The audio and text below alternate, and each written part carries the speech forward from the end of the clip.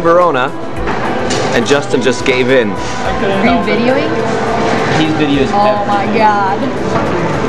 Remember her? Anybody? No? Okay. No. Let me still say.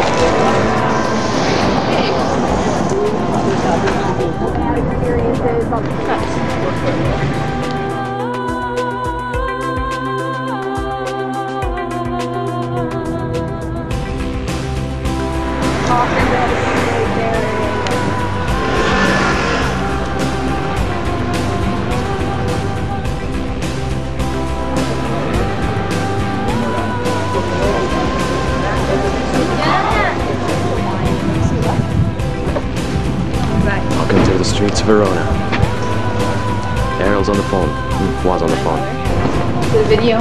What is the significance of this one? We're walking in Verona. Italian accent. And the Bolognese sauce. The real Juliette, she really existed. The real one. She sold it here.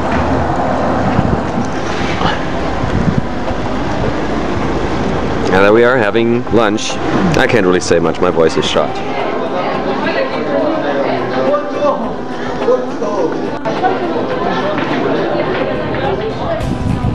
So here we are at Juliette's house, famous Juliette balcony. It's a real story actually. And here in this archway, what is this? This is where people talk about their undying love, and they think that because Romeo and Juliette actually met here, and they really did, that it means true love and good luck for everyone in love. I'm sure it was some stupid movie's idea.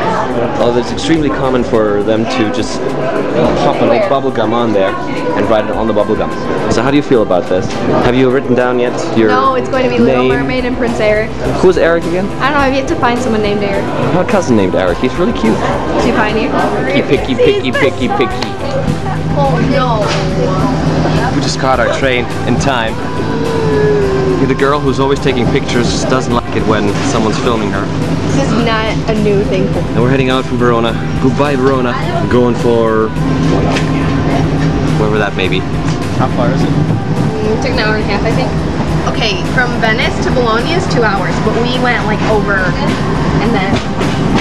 You still recording? Because I'm married. Yes, Hi, Lola.